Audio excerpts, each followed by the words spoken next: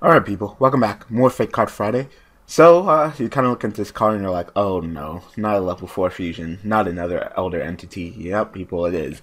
And, of course, Norden, I wouldn't say recently came out into TCG, he's been out for a cool minute, and while he hasn't been the destructive power that we thought he was going to be, like, destroying the game of Yu-Gi-Oh!, he has been an influence. I mean, that powerful effect, not only being able to go ahead and play the instant fusion that will get you an additional summon of a monster, which is powerful, but then Norden will also summon you another monster from the graveyard. It's just ridiculous, and we've seen tons of times, and tons of times, where you like stop your opponent's play and you're like, whew, alright, but look, they already used your normal summon, I don't have to worry about anything else, and you're just like, Interfusion, Norden summon level 4, bam, that Castell you were really hoping that you wouldn't see. You know, despite you stopping that normal summon, here he is, just because of Norden. Because Norden is not like a Wolf Bark, and it's not like whatever other monster you think, because those monsters cost you normal summon. You know, if you go, you know, summon Wolf Bark, and I go Solemn Warning, or Bottomless, or whatever, and you don't got a response to that, you're done. That's it. And, you know, there is no summon another Wolf Bark unless, you know, you have a Tensu. You know, you need another additional card. Well, Interfusion is just like, hey, you know, Interfusion Norden. That's already powerful because you're already just getting another additional monster. And usually, Interfusion was a pretty powerful play even before Norden, because you would get that additional fusion summon along with the monster you normal summon, your level 4, and then be able to exceed. But now Norden's going to summon you additional monsters. It's ridiculous. While it hasn't been crazy, and you know, it's definitely debatable whether it should be banned or limited or whatever. Spoiler alert and a little shameless plug, but my balance prediction is going to be going up on the 1st of February. I'll be talking about him because that's been discussed. This person over here decided to go ahead and make a fake card, you know, of a different Elder Entity. So we're going to be reviewing this card and, of course, comparing it to Norden, which is, you know, your primary is the fusion target. So this is Elder Entity Witch. Pretty simple. You know, that had some like Nordic names like Ints and Norden and stuff like that. It's just Witch. Alright. A level 4, of course, fusion. Dark Spellcaster fusion. You're missing the effect monster part, because it's clearly an effect monster. I'm not sure if they kind of just cut that off, because some cards don't have it. Like, I know there's like a Raiden who says, you know, like he's like a warrior tuner, but he's not an effect monster when he's clearly an effect monster. And then people are like, oh, can you Phoenix Chain? I'm like, of course he can. He has an effect. Like, I don't know. Like, I think there was actually some prints where Konami just started cutting off effect off of monsters. So, not sure if it's supposed to have it or not, but I think it should have it. It clearly has an effect. It's Spellcaster. It's Spellcaster Fusion Effect Monster. Yeah, anyway, 2000 attack, 2200 defense. I believe that's the stats of Norden, off the top of my mind. I think he has 2000 attack and 2200 defense. I don't know. You're not doing any attacking with Norden because, of course, the monster summoned through Interfusion can't attack. So, yeah.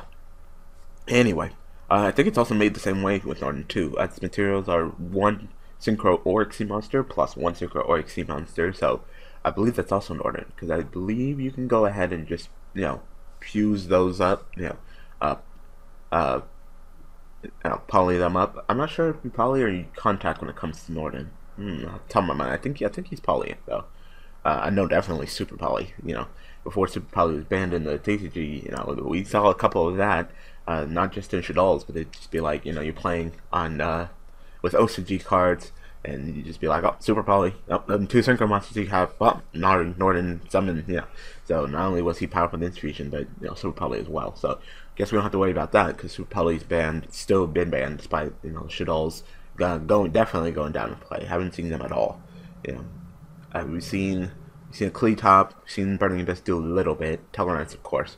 But Necros and Shaddolls, the ones that were proclaimed dead because of the hit, not a single top this entire format. So, guess they are gone. You know, and we don't even have the trains to even fuse with the Shaddolls. So, yeah, there's not much you can really do with Shaddolls too much. I guess we can kind of wait for them prediction princesses with the, you know, the re-preparation of rights, which had to do with that realm. But, you know, that construct ban, it hurt too much. It hurt too much.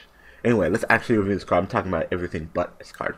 So this card's effect, because of course you want to know, you know, depending on what its effect is, you got to see how good the effect is, determine whether you would run this over a Norden. So, in effect reads, when this card is special summoned, you can discard 1 spell card, add 1 spell card from your deck to your hand. Also, you cannot add cards from your deck to your hand except by drawing them for the rest of this turn. You can only use this effect of Elder Entity Witch once per duel. Alright, well that explains how many you're gonna run. One, because you can only use the effect once per turn, but once per duel. But is that effect good? Yeah, that's really good. Like, you get to pitch a spell to get any spell in your deck. Any spell. You know? And spells go up in popularity, down in popularity. Right now, I wouldn't say spells are the best cards. I can't say that with good conscience. With Book of Moon kind of being like, because it targets, Regeki being kind of being like, because it destroys. With just the popularity of Magic Speckers and Cosmos, it's kind of like, with those. But, I mean, think about it. Any spell card. Some decks would just appreciate that, just simply just pitch any spell card that you don't need. You got an Upstart. Pitch Upstart, get you that Twin Twister. Oh my god, here we go. So, and then of course keep in mind that this card is still on the field, it's not dead, so you can go ahead and continue your plays with your Pepe deck. It seems like this card would definitely be thrown in, depending on what Institution it gets hit to, or what Northern gets hit to, depending on the ratio with those two. You throw one in your extra deck, one of this, and sure, you could probably do plays for days. You could probably be like, normal summon a monster, normal summon a trick clown, activate Institution, summon this, pitch whatever, get your Twin Twister, or your Twin Whirlpool, just so you can fuck up your opponent. Special summon your Hat Trick or XC Patone Miles, attach 3 Nova Infinity. Not only did you just pull off your first turn Infinity, but instead of just having the Infinity and setting up the your notices, probably you're having your hate. The opponent, despite your Infinity, may have their hate too, and as soon as you activate your Infinity, they're just going to be like, alright, notice, nah, you're gone. With this, you can go ahead and pitch your spell and search you, which of course is even, because Institution, summon this, 0. This, pitch a spell, get a spell, 0. And then simply just have your Twin Whirlpool as well, just ready to go. Just set it. Your opponent has to guess which one if they want to try to blind. Of course, if they do, when they select their cards, you can be like, no, I don't like the target you selected. Infinity negate that, Then you go ahead and pay the cost, but Infinity negate that. Then they're going to set their back row, and then you'd be like, alright, you're on phase, let's go ahead and activate Twin Whirlpool. Let me go ahead and pitch my hat. My damage juggler, pop those two, my turn damage juggler, banish search. So, definitely, it seems like this card has a place. Do I think that it'll completely take over Norton? Of course not. Like I said, it depends on the ratios of Institution and Norton. If Norton's completely banned, then yes, this would go to the next best Institution target, because it does its job of Institution, giving you that additional level 4 to make X-Season Synchro plays, but then also has a bonus effect of being in the pitch and get any spell card, whether that be Regeki, Book of Moon, Soul Charge, whatever, you name it, it's in your hand. It's in your hand, just by pitching a different spell card. So you pitch unknown, but you're getting unknown, which is just fantastic. But if Norton goes completely unhit and Insta-Fusion goes completely unhit, and you have 3 of each, and depending on how many Insta-Fusions you run and how many Nortons you run, because I've seen a couple of times where this is the ratio that they play. They play 3 Insta-Fusions to make sure that they get to play, but they only play 2 Nortons because it's a lot of clogging in the extra. So I would think that maybe just go ahead and throwing in, maybe trying to remove something from the extra, going 2 Norton, 1 of this, if it was a real card, would be the correct ratio, just to make sure that when you want to get that spell play off, you got that spell play off. So yeah, I think that's actually not bad, and whether that be, just being like, hey, summon this, pitch a random spell, get me a Kaiser Coliseum, just tech 1 Kaiser Coliseum, just so you can go ahead and get that, bam, Kaiser Coliseum, make it to the Infinity, quick, play that Kaiser Coliseum. So not bad. I know I'm speaking blasphemy, but I'm just saying, I wouldn't say that this card is broken, but it definitely just speeds up plays, and maybe even continues plays, because you can go ahead and go Insta-Fusion, summon this, just pitch a random spell that you don't need, get yourself an Insta-Fusion. Yeah, you're gonna do that, and then when this card dies, it goes to graveyard. Whatever he does, it'll be in the graveyard, whether it dies during the phase because you didn't do anything with it when it came to Insta-Fusion, or you exceed with it to type it's gonna be in the graveyard. Then you can go ahead and just go Insta-Fusion, Norton summon back Witch, and then there you go. You're right on your track. Like I said, just treat it as a level 4. You can summon with Insta-Fusion. It's just a very, very powerful play, and I just don't think that it's broken. I don't think it's broken, but it's a very good card that I don't think it could take the place with Norton as of right now.